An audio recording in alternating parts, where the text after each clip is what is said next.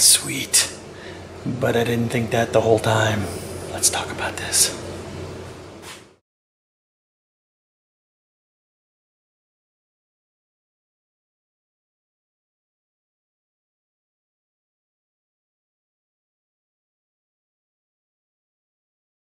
Hello, just got done working on this beautiful Cherry TV and audio cabinet, and I didn't film it because I thought it was a simple project that would not be very interesting and different, and I was wrong. So, I was working on this project. Like I said, I was going to film the doors, and it just got so involved that I didn't film the doors. But what I thought I would do is show you why it was so involved and what kind of drove me crazy. Okay, if you're not a woodworker, skip forward like 30 seconds. You're not supposed to hear this kind of stuff. Okay, so have you ever had a project that went on and on and on and you never thought you were going to get done? This is it. It just seemed to never make any progress. So by the time I got to doing the doors, I was so just frustrated. So I didn't film. Let me tell you what made this so complicated. Or not complicated, what made it challenging and took so much time. I'll show you the details. Okay, for one, everything is flush on this cabinet. The sides meet the top, the verticals meet the front in the same plane, the doors are inset in the same plane, everything is in the same plane.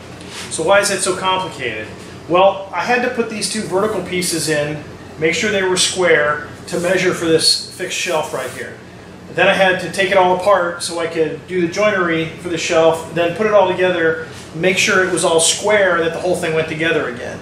And these are held in with, everything's dominoes on this, okay? But whether it's dominoes or loose tenons or whatever, you're gonna have to put it together and take it apart a number of times. Because you want everything to be flush and in the same plane and square. Why do you want them square? Well, I put a 16th inch reveal on these doors. So if they're not square, you're going to spend a ton of time making them fit. The door doesn't have to be square to have an even reveal, but it's a lot easier when the opening is square and the door is square. It goes together a lot faster. Okay, these doors I'm very happy with. Essentially what they are is a lapped piece of wood here on both ends, and then the door has dados cut in them, and these things set in here, and these pieces were all cut out of a single piece. So I took a single piece of wood and cut the rabbet for it to fit depth-wise.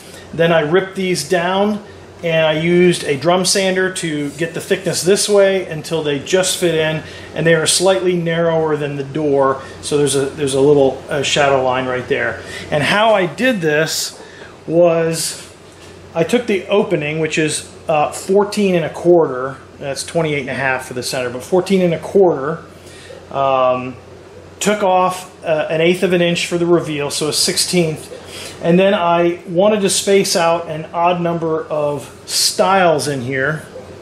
So what I did was I did the math on how wide I wanted them to be. These are 5/8. I made the spaces 5/8. And then what I did was divided the rest of it in half to get 2 3/8 for the sides. I think the scaling is perfect. And what I did was I used a piece of scrap to set I have an Incra fence on my table saw, to get this length exactly what it needed to be. And then where I marked, where the lines were, I marked where my stop needed to be to make these cuts. So I'd cut one side, I'd flip it over and cut the other side. Then I'd move the stop, and I'd cut the next one and flip it over and cut the next one. And it was really easy once I zeroed it out. It's very accurate, very happy with it. This went together so well. The doors are nice and square, and I really love the look. I love how the grain flows through all of them. The pulls I thought about for quite a while, and I didn't want anything round because it distracted from this very sort of linear, vertically linear piece. So what I did was I mimicked the styles that are in the door, and I took some ebony that I had and ripped it down, and then Use my drum sander to get it to a 1/16 of an inch with some cherry, put some wider cherry on the outside, and then I just use a router to route these grooves. I did one piece, it was about, I don't know, 10 or 12 inches long, and then I cut these out, and they're simply put in place with some screws from behind.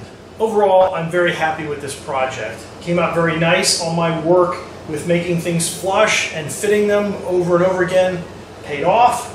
All my work at making sure things were square paid off. The finish is a teak oil. It goes on very easily, very easy to apply, very easy to use, and I just have a final coat of wax on the top, so it's got a nice tactile feel. So here's my advice if you're working on a project that starts to frustrate you. Don't let it bother you. This project was challenging where I didn't think it would be challenging. So you just need to separate yourself from it. Don't rush it or you'll make mistakes. Take your time, do what you know needs to be done. Don't let it frustrate you. Keep an eye on the goal of what you're creating, and in the end, you'll be happy.